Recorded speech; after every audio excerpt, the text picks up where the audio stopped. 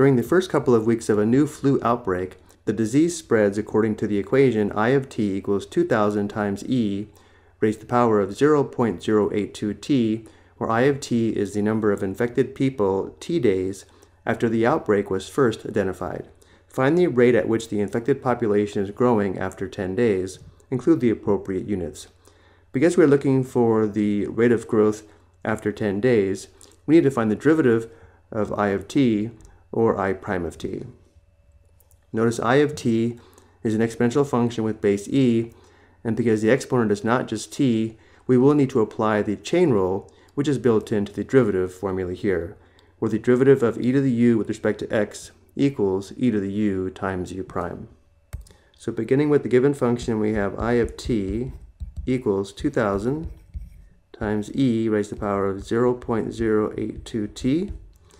Looking at the derivative formula, the exponent is u, so we have u equals 0.082t, and now we need to find u prime, or du dt.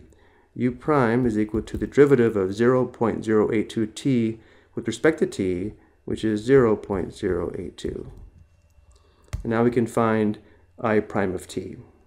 I prime of t is equal to 2000 times the derivative of e to the 0.082t, which gives us 2000 times e to the u times u prime, which is e to the 0.082t times 0.082.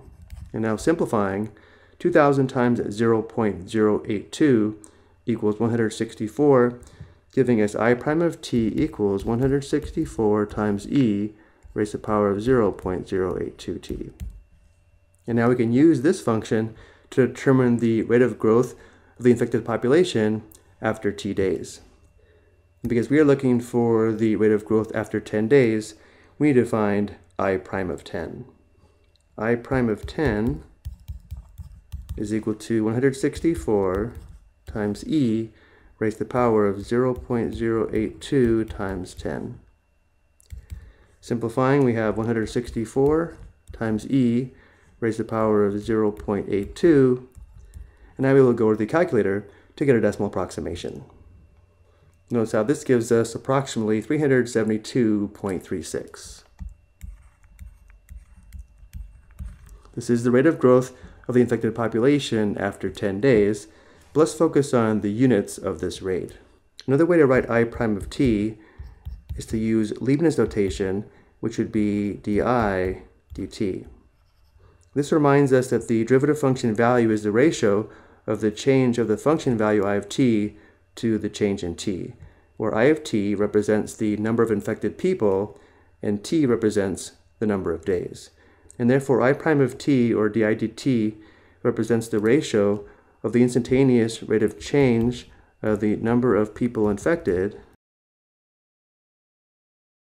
to the change in days.